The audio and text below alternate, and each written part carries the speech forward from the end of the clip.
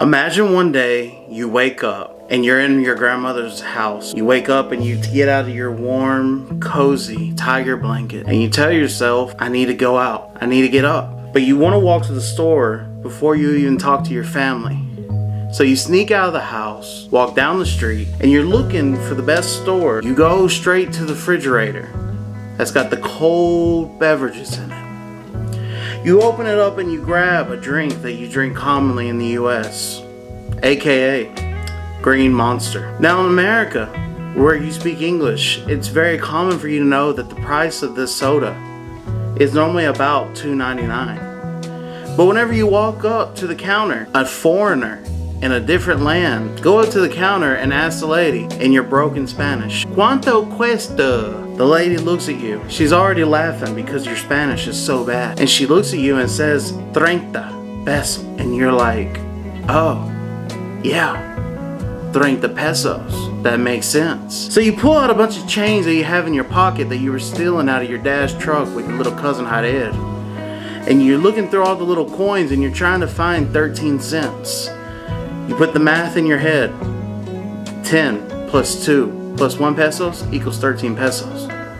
You put your hand out and you're trying to give it to the beautiful lady behind the counter and say 30.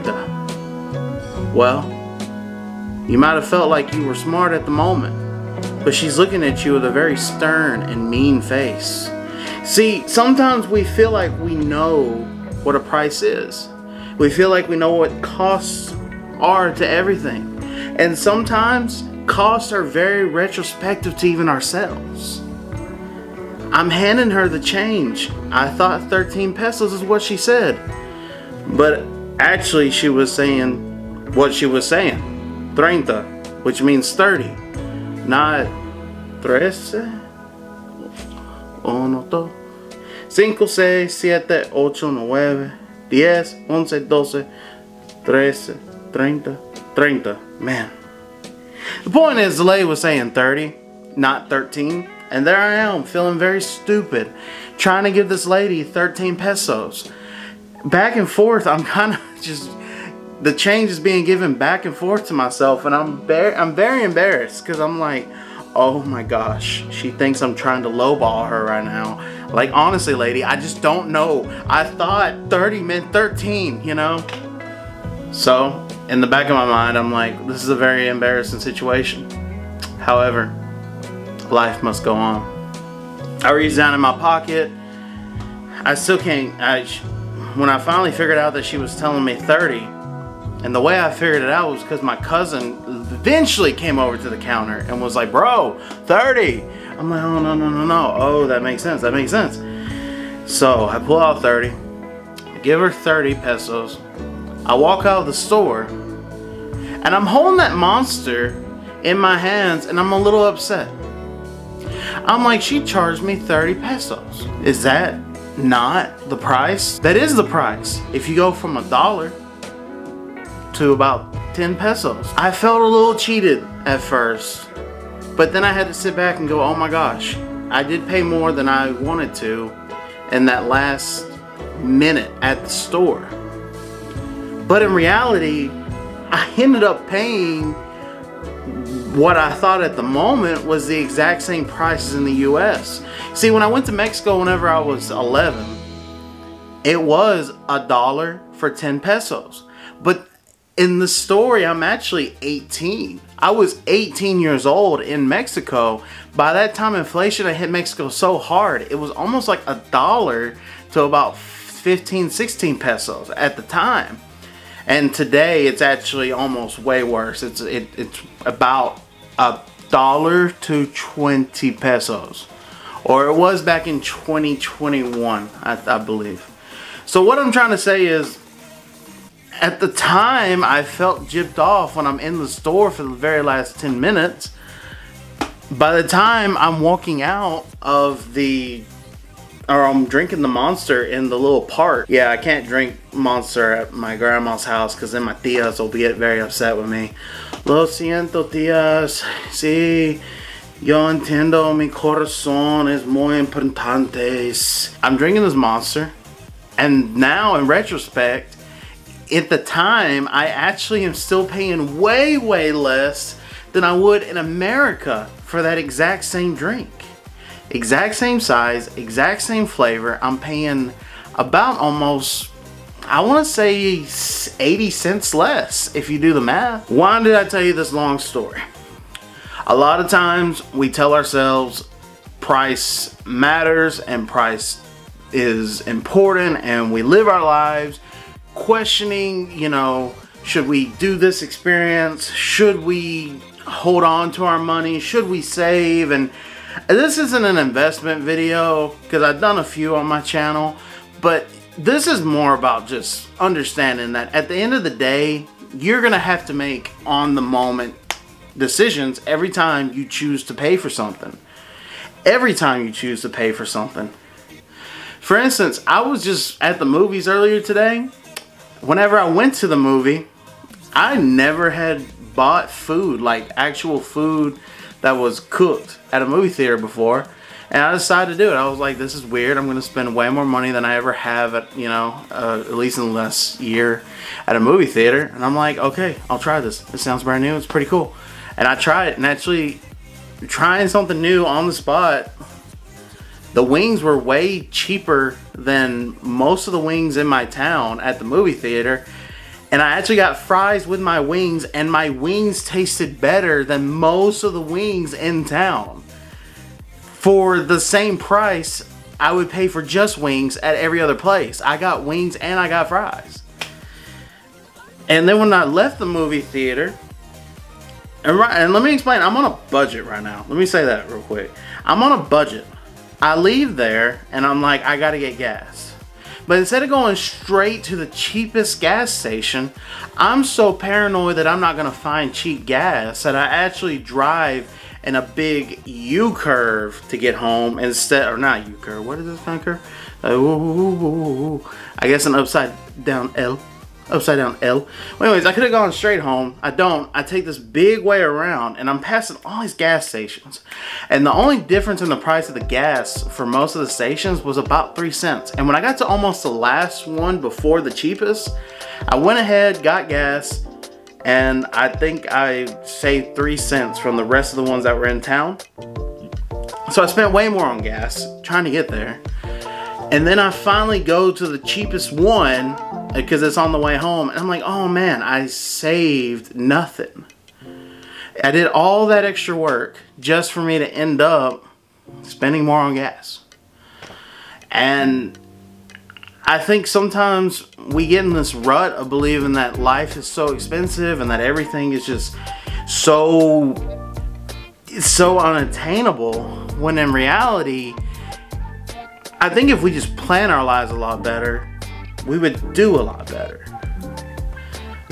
I mean, for instance, I could have just got on my phone, Google what gas prices are in town. Google bought Gas Buddy. Like, Gas Buddy used to be an app from when I was a teenager, and now it's like Google just owns it. Maybe they don't own it. Maybe they just use it and they take credit for it really well. Anyways, they do that. A lot of times people don't want to buy healthy food. And in reality, if you would just eat healthy food for about a week or two, you won't have cravings for all the expensive food that you shouldn't be eating in the first place. I get it. I get it. Kale chips, they are expensive. Real healthy people don't eat kale chips all the time. I don't think. I don't know. I'm not healthy, am I? No, not. But I do know what it's like to just eat a bunch of salad for a week. And trust me, you save a lot of money. A lot of money. Every time I ate a salad for a week, like I didn't eat out, I just ate salad for 4 out of 5 days for lunch, I saved about 60 bucks. Now, is that gonna be everybody's story? No. But you're saving a lot of money. Oh, it says 60 bucks. That sounds like a lot. Did I really say 60 bucks? Okay, I saved 30 bucks. A lot of times people think that everything costs a lot and they go to Walmart or Kroger, Walgreens, wherever, or Dollar General, wherever they go to get soap. And they stare at soaps and they look at them and they're just looking left and right and they ask themselves, you know, how can I save money here, here, and there? And they buy cheap soap and cheap clothes that don't last, and cheap food that they don't want to eat, and they consume just cheap entertainment, and eventually you just end up spending more because you have to replace everything so quick. Do you realize that you probably save money on just your shampoo and soap sometimes, thinking that saving that $1 or $2 a month is gonna actually help you save on that $300, $400 car payment you have? They don't put things in perspective. They don't. A lot of times we say that we have a good, clear understanding of our finances, and we don't. A lot of times planning would benefit us, and a lot of times if we would plan out things, you know, when bad things do happen, you'll realize they kind of happen less often.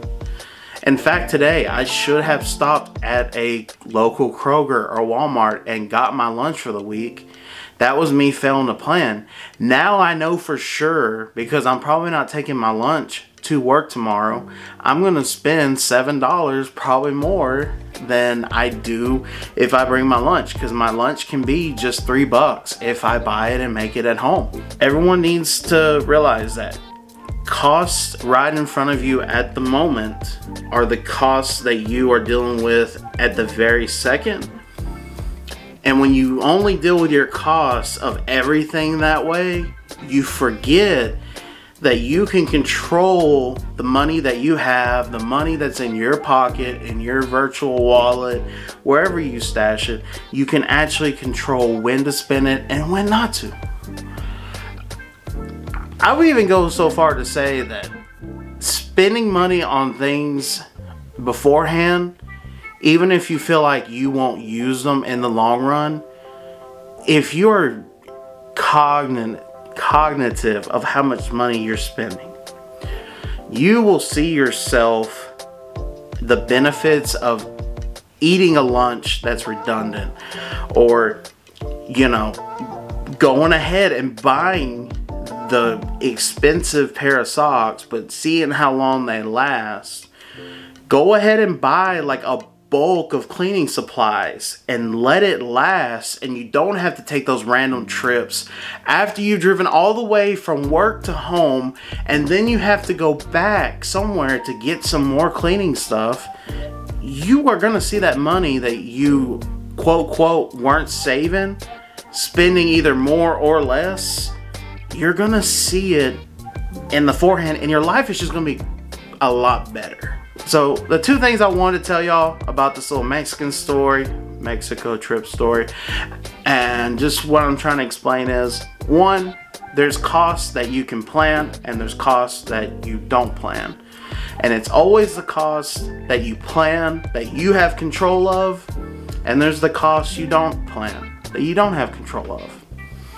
And I know the economy, there's a lot of inflation. If you're watching this today in 2023, yes, the Fed is trying to stop inflation in this nation, but even with inflation, if you can stop and tell yourself exactly the things you need and put them on paper or on your phone on a list, and tell yourself, this is what I'm going to buy, and I'm not going to buy anything else for this occasion, this or this, even to have a good time, you are in way better shape than somebody, including myself, who has, just today, I've had these moments where you don't plan and you waste money, and everyone wants to say that they're struggling and that they can't save money and they can't ever, you know, get ahead. But the honest truth is, we don't like looking at our money and saying, this is all we have.